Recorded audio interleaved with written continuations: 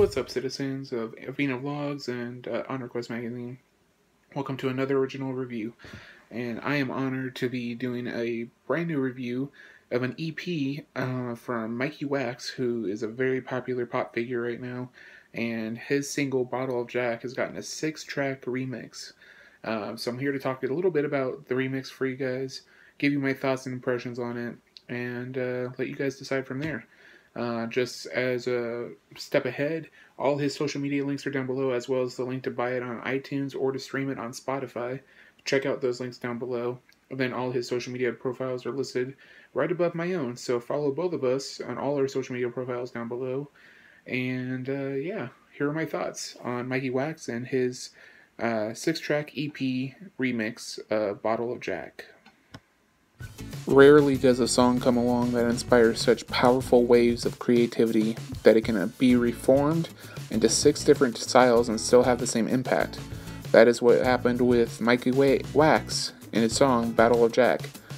After the massive success he's seen over the last few months, this incredible pop artist has released an epic 6-track remix of his single Bottle of Jack, featuring remixes from artists Octoban to a soft coffee house remix or an amazing dance remix. The vocals are so smooth and powerful in this album, and it translates in each track no matter what the tempo is.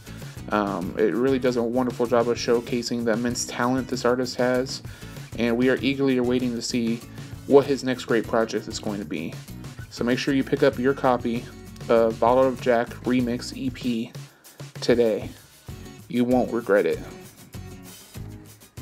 Well, there you go, guys. Those were my thoughts on Mikey Wax and his single, Bottle of Jack, being remixed 6 different ways. Just a great song. He's got such an amazing voice, and really worth checking out. He does a superb job on this track, and I'm really looking forward to seeing what kind of music, what kind of albums he produces in the future, especially with 2016 being such a young year already. We're only about to be in March. It'd be great to see what kind of record he produces in the future, and you guys should definitely go check out this EP. So make sure you purchase it through the links down below.